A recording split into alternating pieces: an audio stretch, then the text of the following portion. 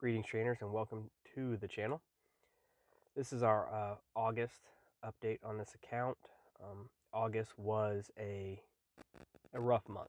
Not a whole lot was happening. The events were not too big. So at the very beginning of the month, I took a family vacation. On the very first day, I managed to get my portable charger and my phone wet. I did not realize the waves were going to be quite as high as they were at the beach. So I messed up and got my phone wet and my portable charger. My portable charger died and my phone was acting up for my entire vacation, so I didn't play too much while I was on vacation. When I got back, I got another phone and got back into it again. And then the events for this month were not really much to talk about. So not a whole lot's going on. As you can see here, I haven't made it through level 41 yet to level 42. I'm still a couple million short. The tasks have been easy, but the experience has not been coming very good. And there hasn't been much events that give experience bonuses that I could really focus on and work on. So it's been some rough going.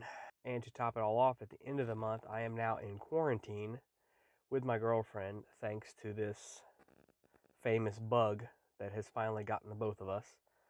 So while we're in quarantine, we are not playing very much. I do have some spawns at my house that I can get, and I'm going to do remote raids some while I'm in quarantine, but it's going to limit my gameplay a little bit for a couple weeks until we can get out of this and start playing regularly again. So, and to top it all off, I don't know if it's a game update or I'm just having a streak of bad luck, but the shiny rates seem to have dropped for me quite a bit. I don't know if an update to the game has been made or the shiny rates have changed, or maybe I'm just having a run of bad luck, but this month my shiny rates were a lot worse. As much as I do check for shinies, there was not a lot of opportunities for me this month. Now, one of the things I was thinking as they released some new Pokemon for this event, so some of the spawns were filled with these newer Pokemon, and these newer ones do not have shinies, so that limited my exposure to shiny potential Pokemon.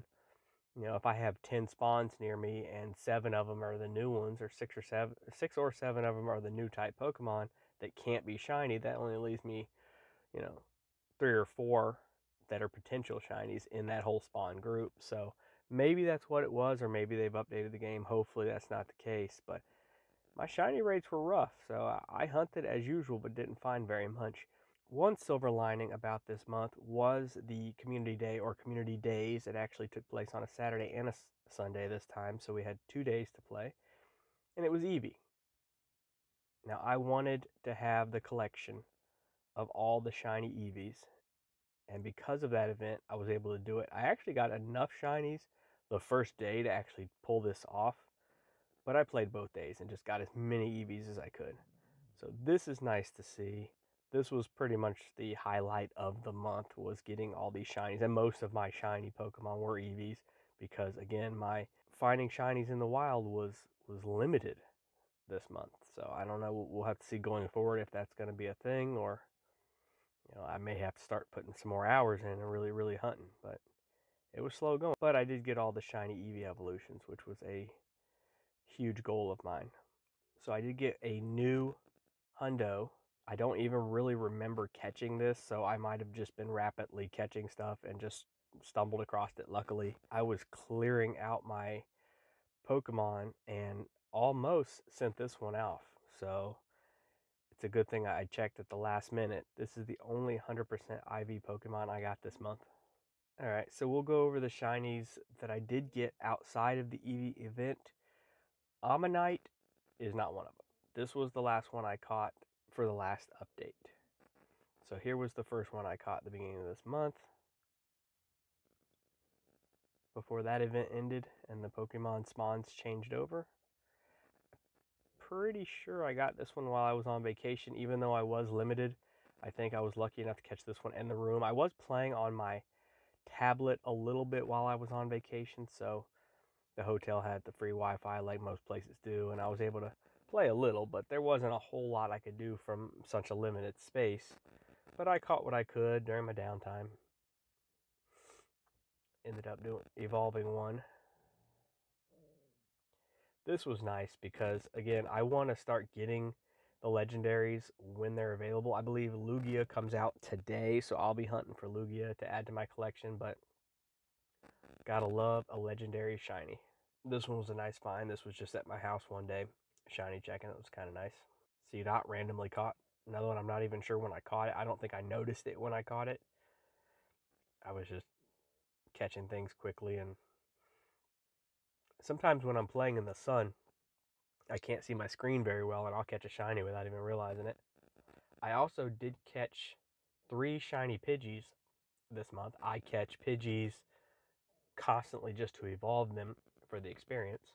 So since I caught 3, I was able to put the family together and evolve into each member of the family. So there we go. So that's all the shinies I got this month. Again, very, very slow month. Wasn't able to level up.